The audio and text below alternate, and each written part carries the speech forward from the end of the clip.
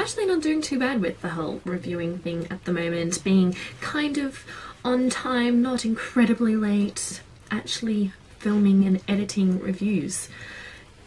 It's weird. It's really weird.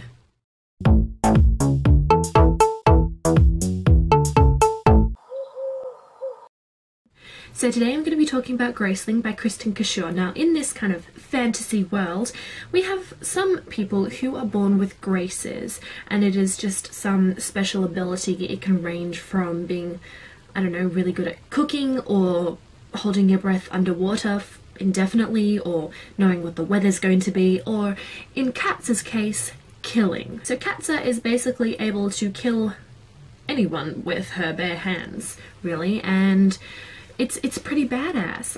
I'm not gonna deny it. Then Katza meets this guy named Prince Po, and he's graced with combat or fighting. And after meeting him, things just kind of take off from there. So let's talk about this world. Now, I love the idea of graces. It's a really interesting concept. And I also love how there's a wide variety of them. The limitations are pretty much endless. You could have a grace with practically anything, I'd assume, and that's pretty cool. But furthermore, they're not always what they seem, and they can prove to be a lot more complex than they originally appear. And what I liked was the growth of the story and the characters, so it got better and better and more happening, because the beginning of the story, I found it a little bit slow, and when I put the book down, I didn't feel an urge to pick it right back up again. I wasn't really drawn into the story until about a third of the way through. So now moving on to Katza, our main character. She was a very strong and independent female character, and especially her mentality,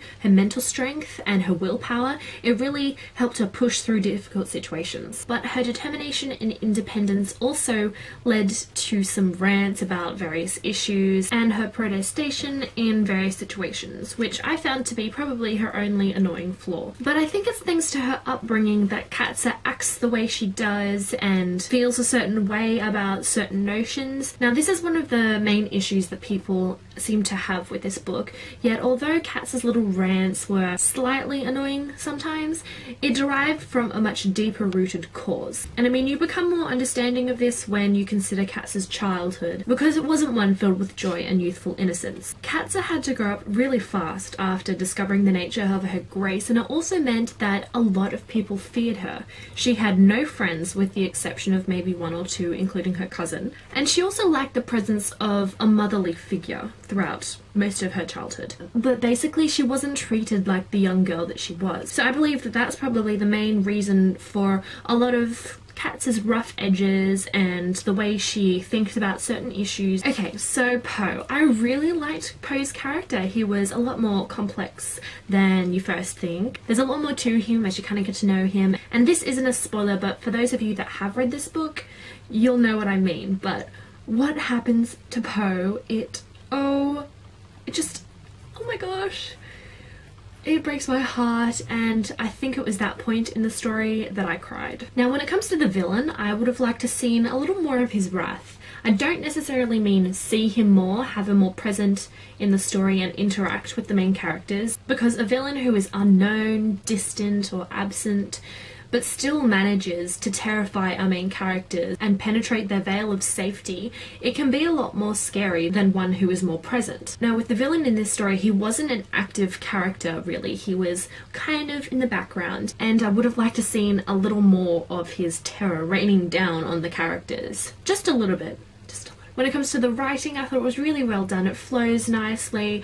It's not too descriptive, but descriptive enough, especially when it comes to certain characters and their graces. And just overall, I think it paints a really good picture of the world in this story, the Seven Kingdoms. And also, I really liked the kind of dynamics that were alluded to in the story between all the kingdoms and everything, and who are kind of allies, who are not, and just everything going on. We didn't go into too much detail about it, but I liked that that was still an aspect of the story, because Katza kind of delves into a few of the kingdoms, but not all of them. So I like that we still get a bit of a background about the other ones, even though we haven't really properly been introduced to them. So I really enjoyed Graceling. I was getting a bit hesitant about it towards the beginning because I wasn't really getting invested in the story and everything, but it does get better. If you struggle with this, just wait it out.